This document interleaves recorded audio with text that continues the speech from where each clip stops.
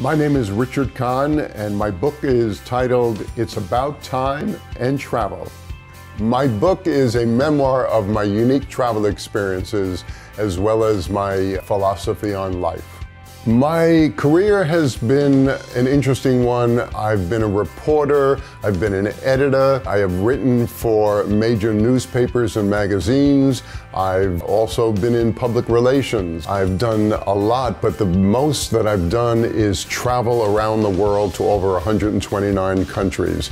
I opened the book with a chapter on an experience I had in China. I've been to China several times, but the first time I was there, it almost turned into an international incident. I was mugged in China, and the Chinese authorities did not believe that happened. And so they didn't want to let me leave the country. That unique experience opens the book and sets the tone for the kind of travel experiences that I've had.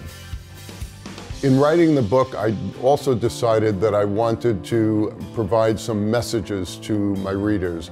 And the messages were about my philosophy on life.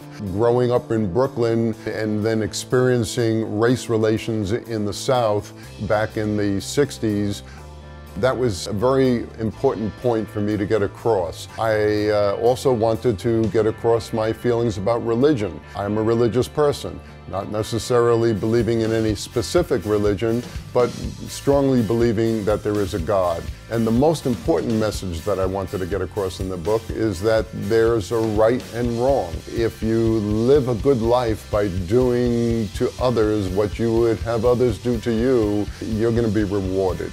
One of the things that I've tried to get across in the book: cherish the moments, enjoy the experiences.